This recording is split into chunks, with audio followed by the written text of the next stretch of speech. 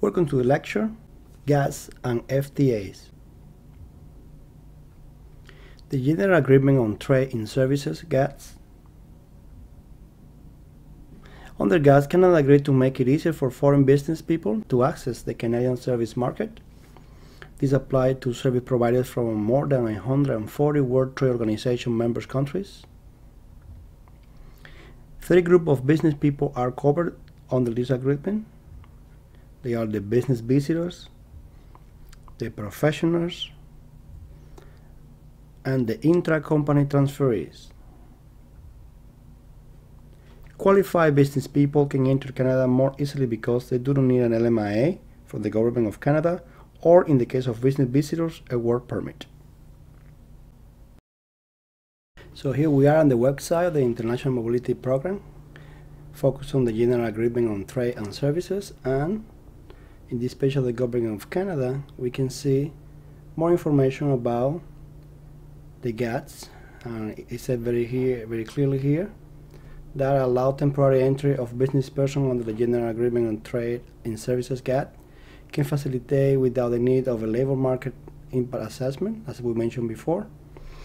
And in the area of temporary entry of individuals, Canada requested and offered access to 3 categories of business people: business visitor, intra-company transferee, and professionals.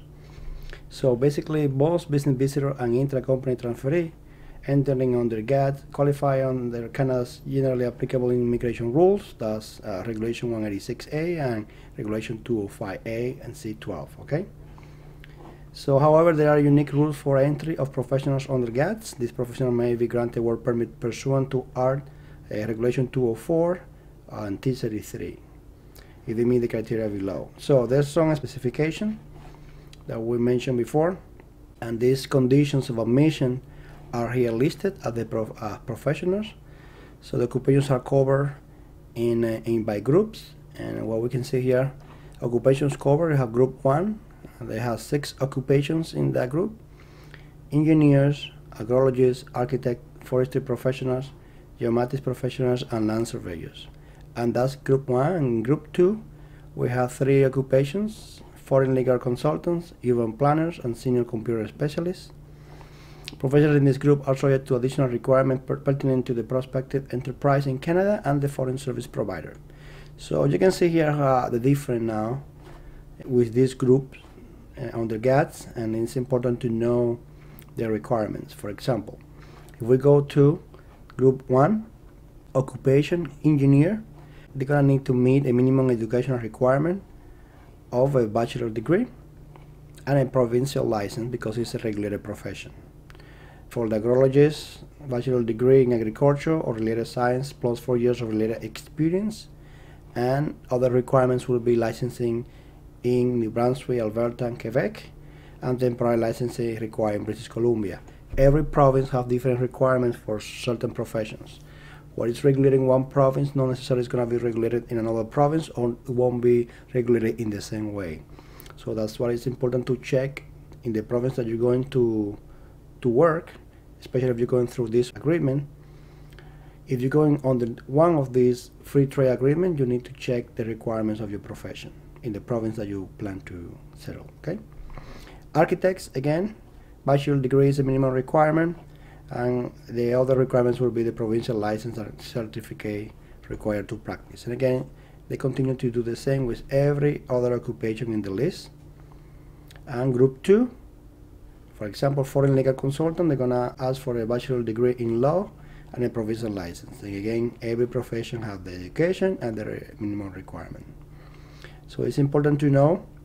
Remember that those bachelor degree have to be equivalent to the Canadian system, and you use agencies like WES to accredit your education in Canada, besides the province license that you need to do another process on top of that. So keep that in mind, but this is information. The page link will be provided in the lecture, but take a look at this and let's continue with the other free trade agreements. Other free trade agreements. Canada has signed other free trade agreements with other countries. We can mention the following: Canada-Chile FTA, Canada-Peru FTA, the Canada-Colombia FTA and the Canada-Korea FTA. There's other programs that are being worked on right now, the Pacific Partnership, and also with potential countries like China. So the best way to keep you updated is to go to the website of the Government of Canada. And one recently that was signed was the Canada-European Union Comprehensive Economic and Trade Agreement, CETA.